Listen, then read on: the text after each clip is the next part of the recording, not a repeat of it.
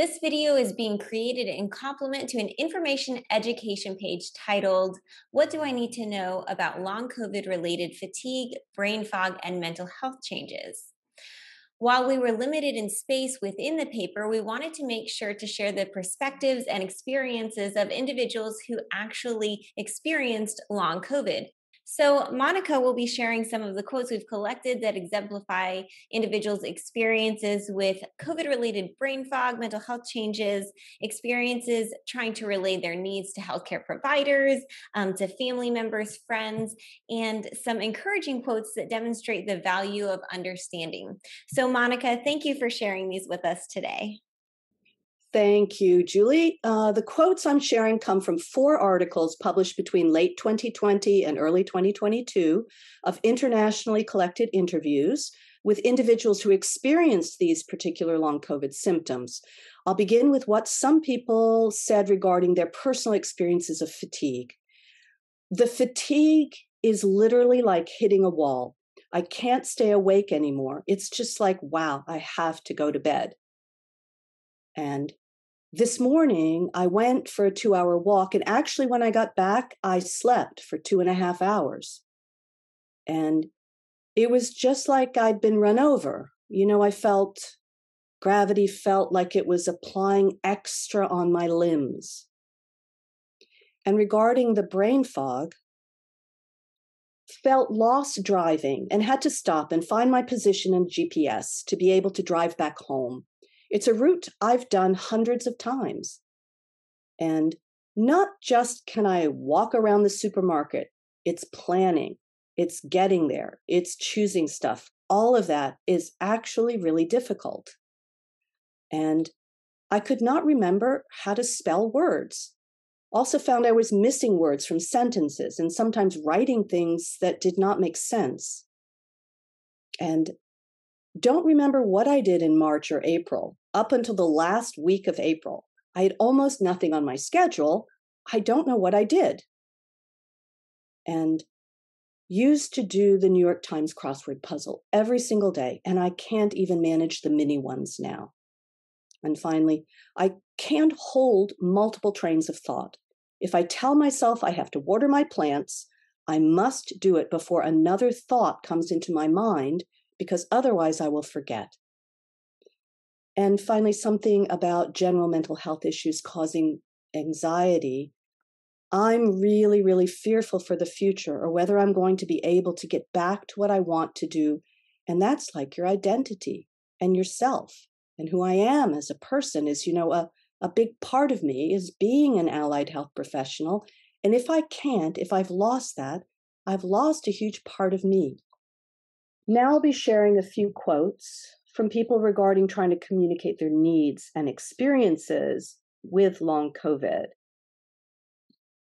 Had to terminate many phone calls because I could no longer comprehend the speakers nor communicate clearly with them. And I find it extraordinarily difficult. Doctors, GPs that I spoke to, I just couldn't seem to put it across at all. They would just sort of think, well, why are you worrying? Of course you're ill. You're not thinking properly. It will pass. I couldn't seem to get across the enormity of how much it's affected me and how many different struggles there'd been. And I think part of that is because my communication has actually been impaired from it. Well, one of the things that really bugged me about it was the talking about graded exercise. And I've learned from experience that pushing myself, even a tiny bit, has massive consequences.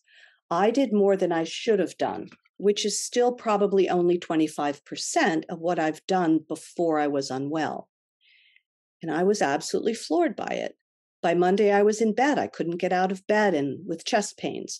So to talk about graded exercise and not acknowledge the post-exertional malaise is wrong. Finally, I'd like to share a few encouraging quotes that can highlight the value of empowerment, understanding, and being understood and supported. What I found helpful for me with the fatigue was anti-inflammatory, but also antihistamine diet. It's very strict, but it really helped me. So the moment I started to do it, I noticed improvements with the neurological symptoms as well. And I have needed more flexible hours working remotely post-COVID. That way I can rest as needed throughout the day. And I need to take the time off to get better. And although that's really difficult and it's meant letting lots of people down, and there's been a complete change in my life, I've managed to get to that place. And at least I know I am not alone.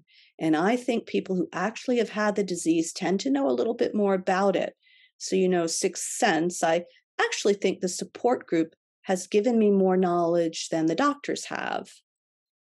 And I have to say, it was when my GP said, yes, we recognize what you've got as long COVID-19, and we're treating it like concussion at the moment until we know more about it. And we will recommend you rest and maybe try these drugs. I mean, I almost broke down. It was the acknowledgement of the issue. It takes away so much of the stress because we're all thinking, is this really happening? Is this just me malingering, or do I really have this thing? And so that was a key moment for me. Thank you for sharing these quotes, Monica. The sources for all of these quotes, as well as a link to the information education page that we wrote, will be provided in the description of this video. Nothing we say on this video should be utilized as medical recommendation or advice, but instead as a starting point for discussions on long COVID-related fatigue, brain fog, and mental health changes. Thank you for watching this video.